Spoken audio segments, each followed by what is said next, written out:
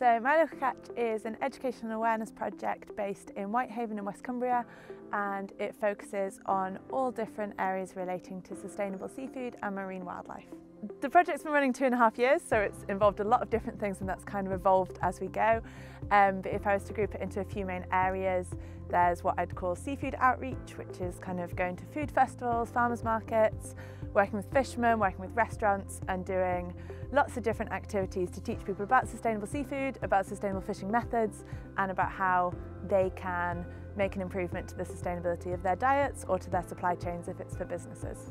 The second main area is educational activities. So we've been working with youth groups, with community groups, with secondary schools, with youth theatre, and doing all kinds of different things, getting especially young people and also kind of vulnerable adults and other members of the community involved in the marine environment, in learning about the wildlife that lives there, and learning about seafood too, but much more from an angle of kind of getting connected to our coast and the habitats. And the third thing is broader community events, things like Sea Fest, our Festival of the Sea, that involves all kinds of different really fun activities like sand sculpture competition and crafts and cooking demos and live theatre and music.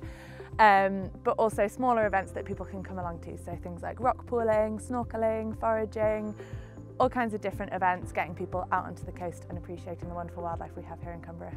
Lots of people tell us that interacting with My Local Catch, coming along to our events, gives them a completely new way to experience the coast. For example, on one of our snorkel safaris, we had someone telling us they'd never thought, like they'd never be brave enough to swim in the sea on our coastline, and this has given them the confidence to do that. Lots of people will come to our stores saying that they've tried seafood for the first time there and they'll now go away and try it for themselves. Lots of people, when we take them out to the rock pools, just say they had no idea they have this kind of wildlife on the Cumbrian coast. And that's really important from a conservation point of view, because if people don't know what's there, they don't know how they need to protect it. So raising awareness about the wildlife that lives on our coast means that local people are much more empowered to talk to their MPs, to talk to the lawmakers about making sure we're protecting that wildlife. But also from a well-being and a nature connection point of view, helping people to really see how magical the places they live are has fantastic impacts throughout the whole community.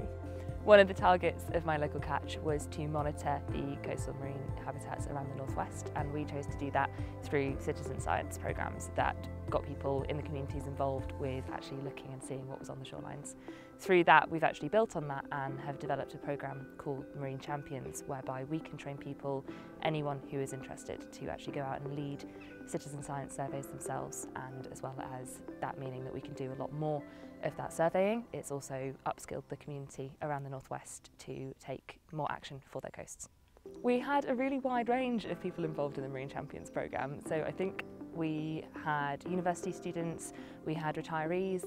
I think our youngest participant was 14 who came along with their dad, but it was really genuinely, the call went out to anyone who had an interest in that marine environment, who wanted to play a bigger part and learn more and take more action. The Marine Champions have been wonderful. It's been so encouraging and just so fun to go out with a group of people who are already enthusiastic about the marine environment, but actually be able to be a part of giving people more skills and more knowledge.